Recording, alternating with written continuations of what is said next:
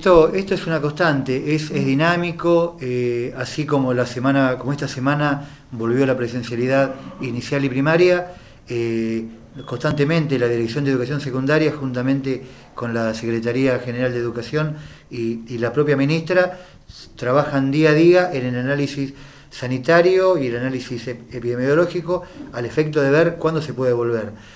Hoy por hoy estamos en una situación de que la educación secundaria está sin presencia, está trabajando desde la no presencialidad, pero bueno, hoy no quita que dentro de 15 a 20 días o un mes o después de las vacaciones de invierno, si las condiciones por ahí mejoran, el Ministerio tome una determinación diferente. Es muy difícil por ahí poder poner una fecha porque vivimos puntualmente en una zona muy fría, donde sabemos que el virus por ahí se complica, el tema pulmonar se complica con el tema del invierno, y la verdad que yo no me animo a dar una fecha, pero sí lo que puedo compartir con la comunidad es que se vuelva o no se vuelva, la continuidad pedagógica está totalmente garantizada porque cada escuela está haciendo su trabajo de vinculación con los estudiantes y con las familias, algunas de una manera diferente a otra, porque cada escuela es diferente de acuerdo a las condiciones que cada uno tiene, pero bueno, a medida que esto se vaya destrabando, se va a ir trabajando. Sí, lo que quiero decir, porque la semana pasada estuvimos junto con la directora hablando con papás que vienen a la residencia, que cuando fue el cambio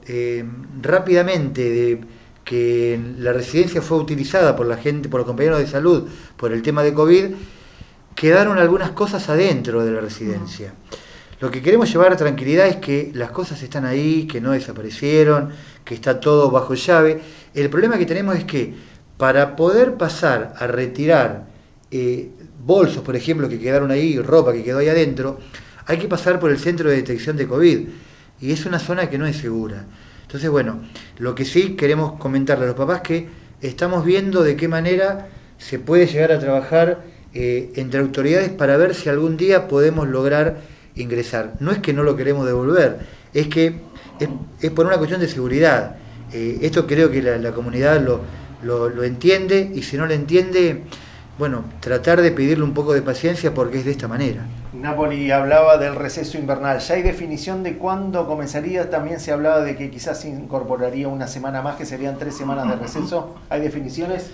No, lo único que tenemos es el mismo calendario escolar que mantiene las 2 semanas de vacaciones que están previstas desde febrero de este año, pero bueno, así como ustedes también manejan información informal, también a nosotros nos llegan informaciones informales, pero seríamos como muy irresponsable poder darlas porque no hay nada dado todavía. También allí sabíamos, bueno, cambiando un poquitito de tema, novedades por un programa que ya está oficialmente lanzado. Estamos hablando del programa Egresar. Sí, el programa Egresar lo voy a comentar muy rapidito. El programa Egresar es como una continuidad de nuestro programa que es el Plan Fines, pero bueno, justamente hoy a la mañana tuvimos una reunión con las autoridades del Ministerio y que el plan Egresar, porque hay otro que es Progresar, el plan Egresar es para aquellos estudiantes que egresaron entre 2016 y 2020 y no han podido completar su titulación.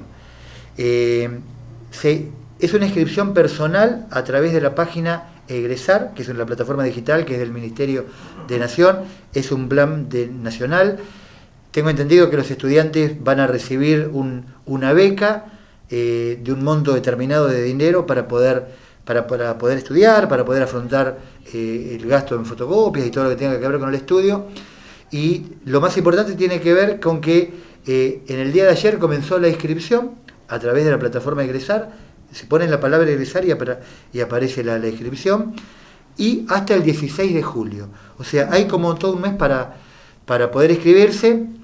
Este plan arranca en el 2021, termina en el 2023, se pueden cursar 2 espacios curriculares por cuatrimestre. Cada cuatrimestre tiene 2 años, por lo tanto, aquellos estudiantes que tengan muchos espacios curriculares para culminar, bueno, tengan en cuenta que pueden este cuatrimestre cursar 2, el otro cuatrimestre cursar otros 2, 2022 lo mismo y 2023 lo mismo. ¿Cómo va a ser? ¿A través de una plataforma, todo virtual? Va a ser, por ahora va a ser virtual, pero no sabemos qué va a ocurrir cuando llegue la presencialidad. Lo que educación siempre también educación, inclusive el mismo ministro Trota, igual que la ministra Jara, de Río Negro, sabemos que la educación, el sentir de la educación es el cara a cara, el poder estar con el otro, así que como supervisor, desde lo pedagógico, entiendo que cuando las condiciones epidemiológicas nos puedan permitir la presencialidad, entiendo que este programa también va a ser presencial como toda la educación, como fue toda la vida.